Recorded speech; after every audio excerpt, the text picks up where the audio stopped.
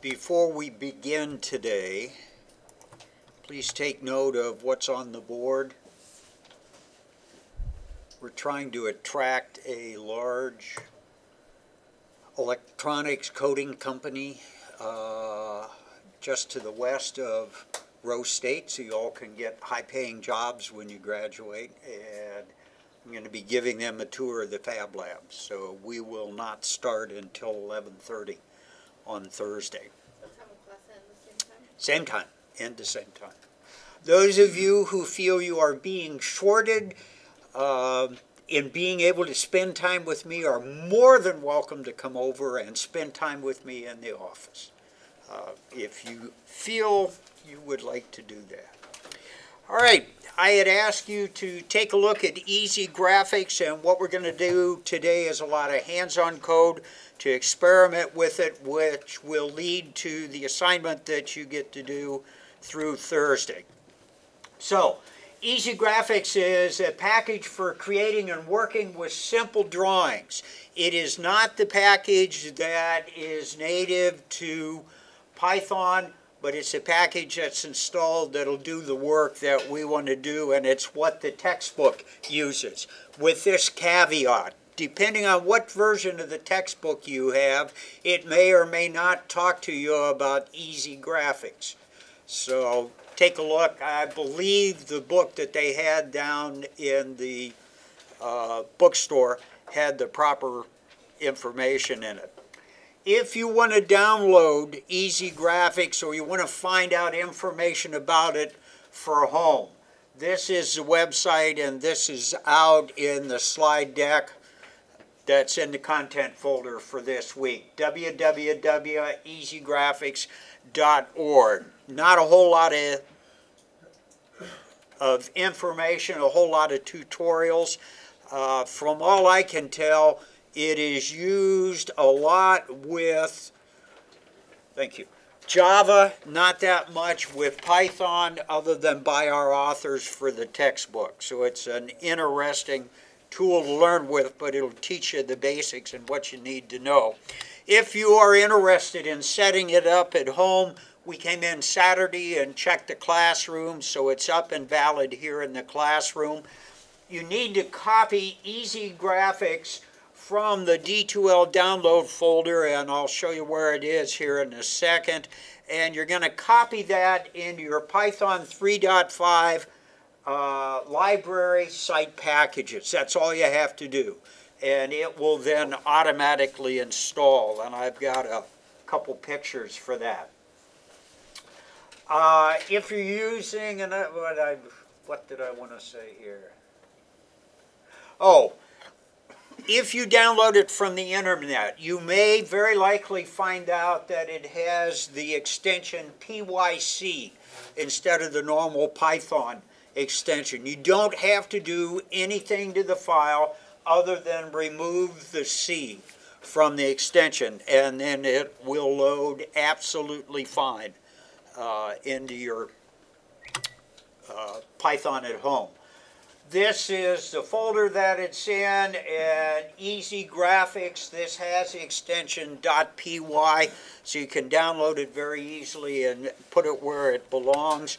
I put this slide in, so if you need to go and look where to install it, it should be in your program files, x86 files, Python 3.5 lib or library, and then in site packages. And when you open the library up, you'll find a combination of folders and individual programs. You'll have to scroll down to where you find the site packages and then just pull it in there. There are not a whole lot of files in that site package right now. And I think exactly why it didn't work on your computer. And this information isn't... This way of installing things in Python as add-ins isn't talked a lot about, so it's something that you get to pick up from the class. Once you do it, a couple of errors that students have made in the past. First of all, you need to have PyCharm and Python closed. and install it, open them back up, and you'll be able to check for the ezGraphics very easily. So we checked the computers in the lab, and we'll be able to run it, as I said, today.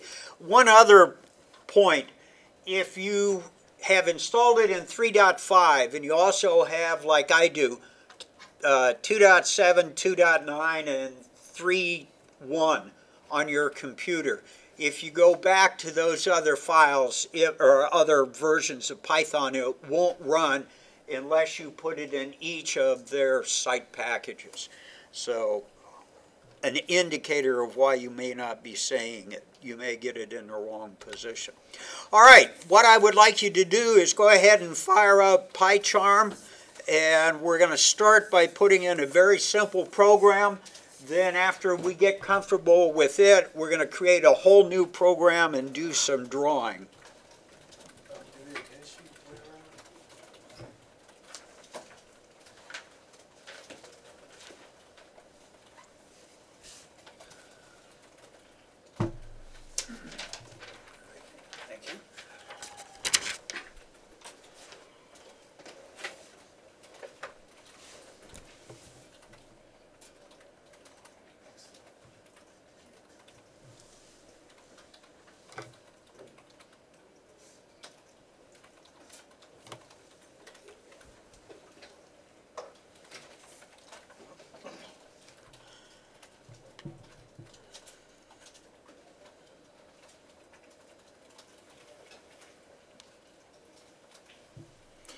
As you're putting this in, line 7, as we talked about a couple of weeks ago, is actually importing ezGraphics from the library. And we happen to know it's in the site package folder.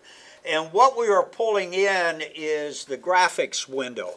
So when we use ezGraphics with Python, it's actually going to create a separate window where we will write all our data. And you'll see that in just a second. If you're a slow typer, the slides are out on D2L. You can go ahead and type it in, or if you're a speed demon and you want to get it all typed in, you can do it that way also. The next thing we have to add are 2 local variables, or actually 1 local variable, and then we'll set up the other. So line 12 is when equals graphic window. This is just a shorthand way for us to refer to that graphic window. And using the word when, you can use any variable you want to. In this case, starting off, it's kind of easy to use when for window.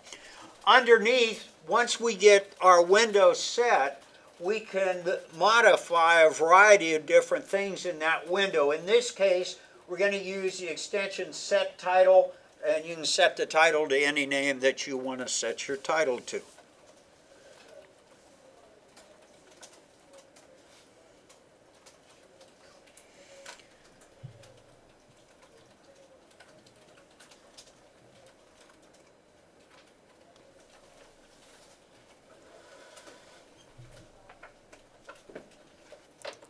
So at this point, we have a window to display what we are going to create, but we then have to have a canvas to create it on. So that's line 15. We've created the window. Now we're going to create something that we're going to draw on.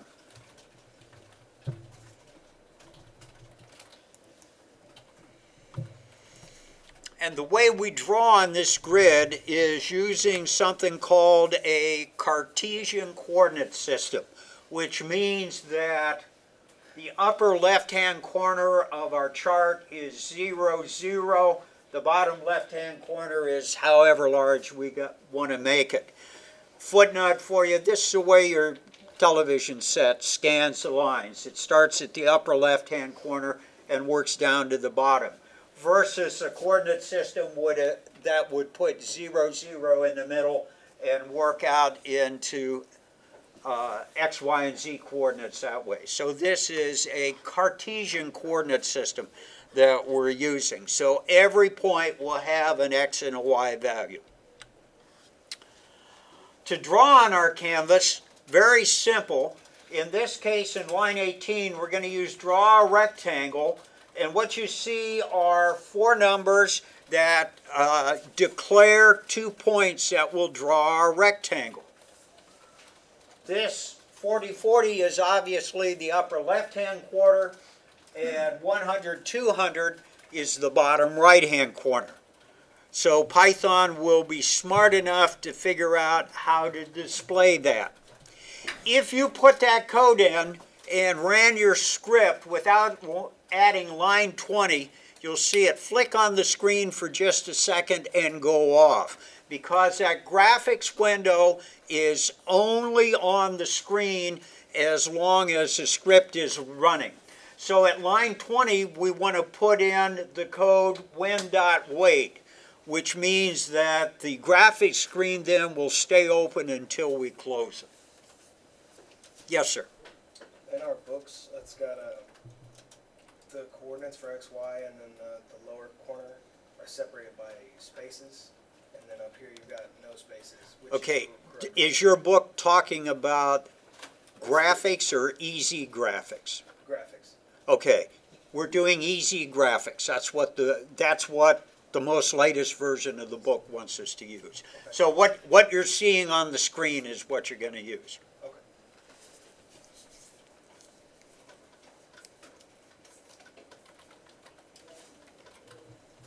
Awesome.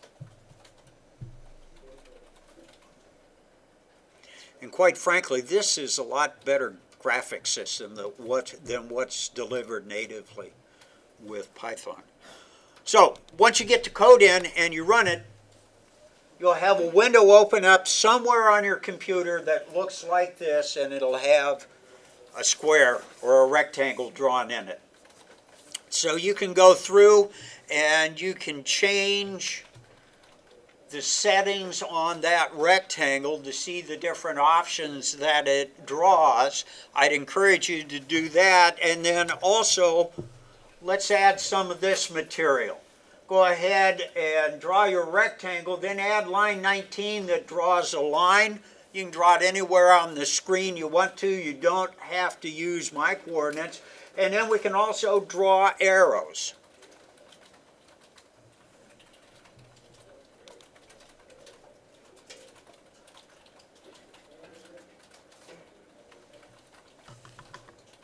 On those you do want spaces, right? Commas, you don't have to have spaces between the commas.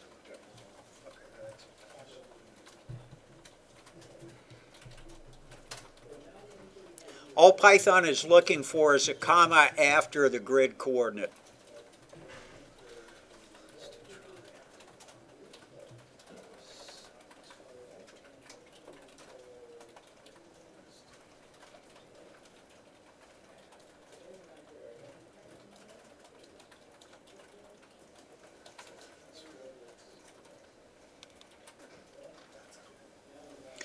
And so depending on what coordinates you used, you're going to have a screen that looks something like this.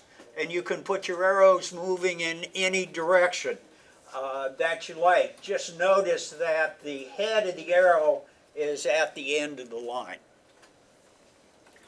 Some very interesting things that we can do, but there's even more than that. If you look at canvas dot and the fly up that comes out, we can do arcs, ovals, points, polys, polygons, rectangles. We can actually draw text. We can look at heights. We can hide items and create a variety of different things with it. So it's a very, very useful tool. Again, if you go out online and search for ezGraphics, it comes up and says that's what's used in this textbook. So go figure.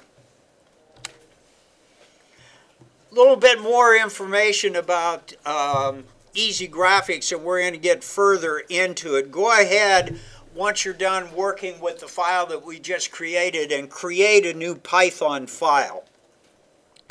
And what we're going to do is improve on the script that we just created. There are some ways we can make it better, and we can add some color to it. So one of the things that we're going to use is one of the library functions that we learned a little bit earlier, in Chapter 2 as we looked at arithmetic and the functions that are available there. And we're also going to talk about a locally defined function. Now we get into this in a lot more detail in Chapter 5, but we're going to use it to create some additional drawings as we go through creating a new file for ourselves. So if you have the file open, again, you can name it anything you want to. Let's start with this. We're going to open up ezGraphics again. We're going to import the window. Under local variables, let's go ahead and create our win, but this time we'll assign it a 400 by 400 size. And then our canvas will set up the way we did before. So from line 9, you can figure out that there is a default value for that graphics window if you don't enter any numbers.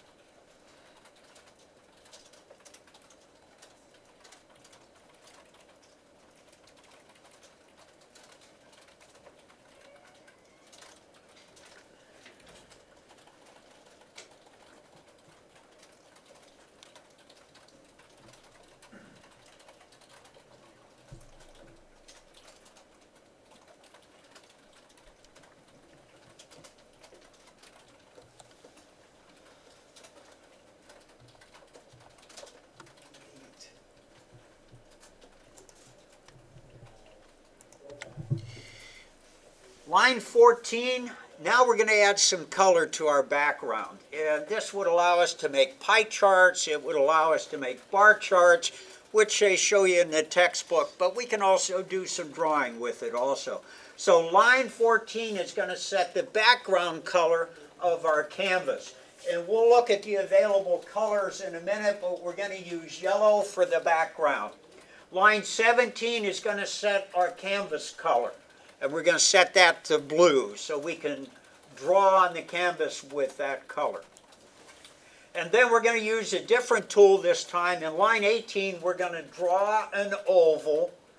And there are the coordinates for the oval. And of course, at the bottom, we need to have when weight so we can see the object that we are creating.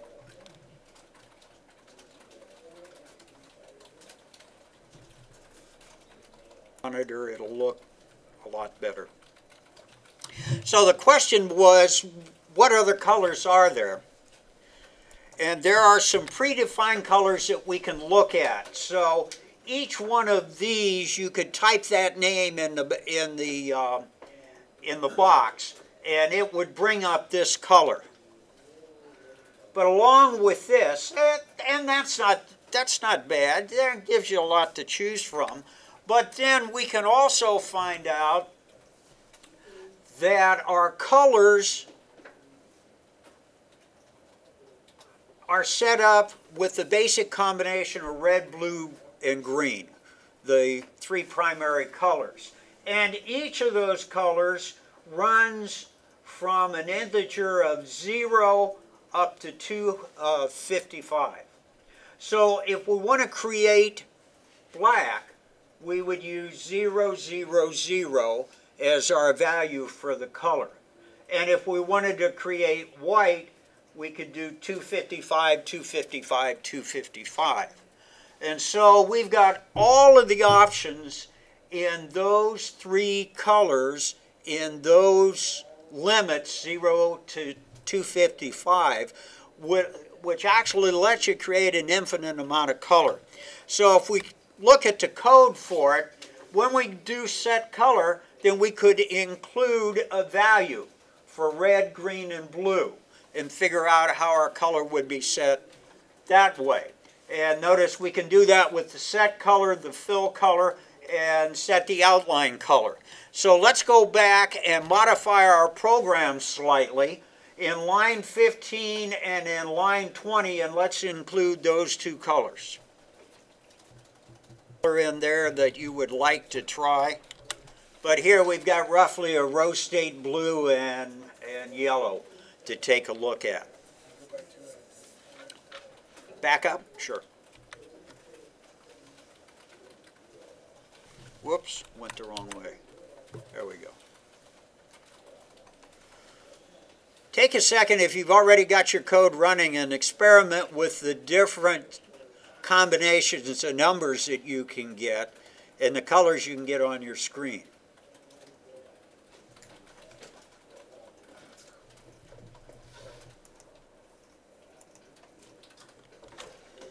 So again, basically there's what we created. Now, let's go a step farther. Let's say that we don't want to go in and set those colors every time we type. We want to set up variables. So we could very easily add some new lines. Red equals 0, blue equals 0, and green equals 0. In the code that I wrote, it's lines 11, 12, and 13 is where I put it. So go ahead and add that to your code.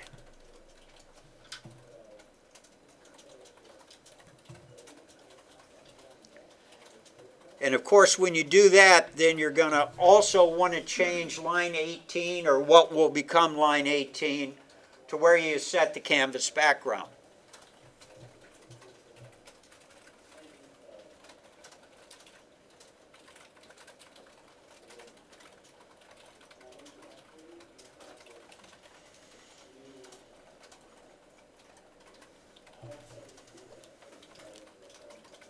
Do we do anything to the canvas set color? Take a look at this code. What are we doing in 13, 14, and 15? Setting it to a random value.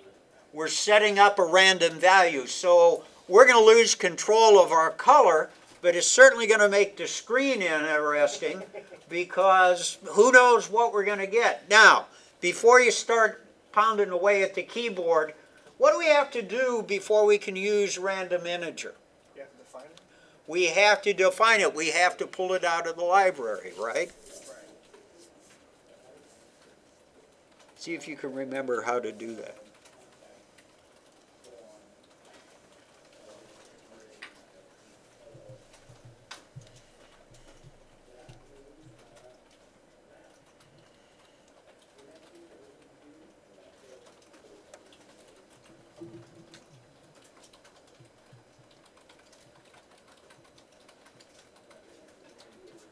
And while you can put that anywhere in your code before you use a random number, normally you would put it at the beginning, right underneath our call to ezGraphics. Is that also imported from ezGraphics? No. What you want to have is from random import rand int. So from random, and we did that last Thursday or last Tuesday, I think.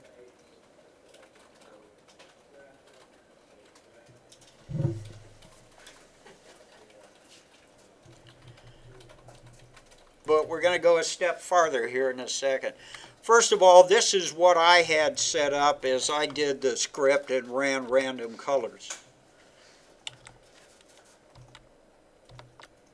Kind of got stuck on mauve and whatever that other color is, and then kind of a blue. I left my yellow the same. But we could do a loop, but we can only run the loop once. So what we want to set up is a definition, and we're going to create our own function. Now, I think we might have looked at this just a shade in boot camp, and we're going to really look at it in detail in chapter 5. But line 9, 10, and 11 creates a function that we can use anytime we want to in our code. So what we have in line 9 is define, and I just arbitrarily named it new color. You can name it anything you want to name it. When we do a function like this, we always have parentheses, and that first definition line always ends with a colon. So we create a definition. Now, this name needs to be unique And keep in mind, we can call it anytime we want to call it now. So it gives us a little more flexibility than what a loop or an if else statement would give us. Line 10 starts to perform the function that we want to do. So I want to create new value. I'm going to use my random integer, and I'm going to tell it between 0 and 255.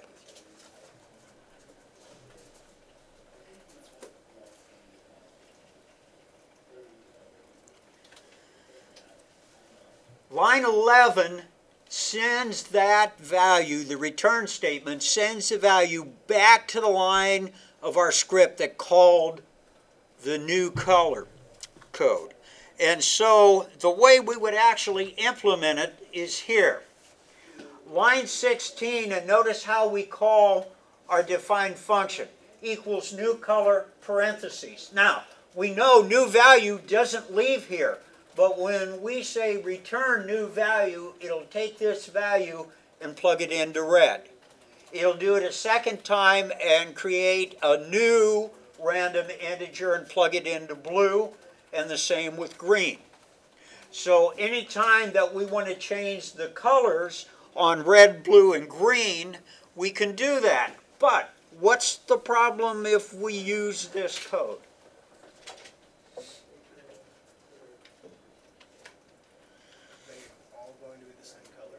Well, we have to use we have to call red, blue, and green, and then if we're going to use red, blue, and green as our canvas color, we'd have to call this again.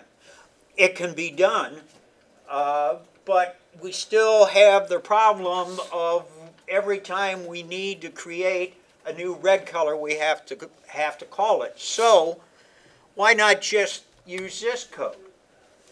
Set canvas color. We have to tell it that the value coming back is an integer, but here we call our new color definition 3 times: red, blue, and green.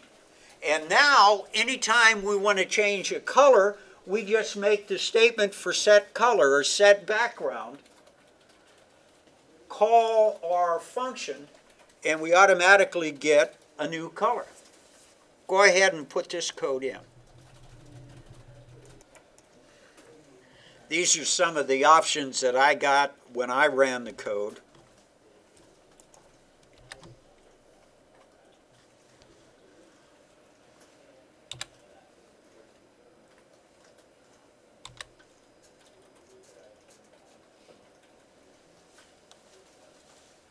So now it truly gets random. And what are the chances that we'll have the same color defined twice?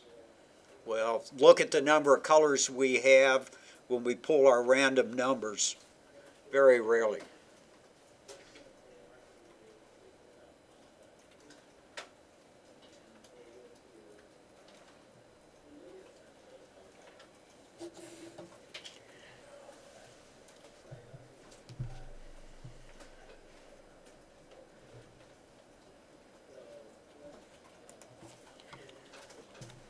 This is for the classroom class, not the online class, because they see the same video that you do in the classroom. But here's your assignment. I want you to create a flower garden using ezGraphics. You must have a sky and ground. They can be whatever color you want them to be. If you're on Venus, I think the sky's purple. You must use the following code functions: the random library number function, a while loop. You can use an if else, or else statement if you think it's necessary. And I want you to use multiple colors. So I don't want everything to be the same color. So you can use the shapes to draw your flowers. You can have them come up at the same time or have them come up at different times as your script runs. You can do the sky, you can do the ground. So you can start today in the remainder of class. It's due Thursday at the end of class, and the way this project will be turned in is you'll give me your printed out code, and then you'll run that code on your computer so I can see what the result is. Any questions? Yes, sir. So does it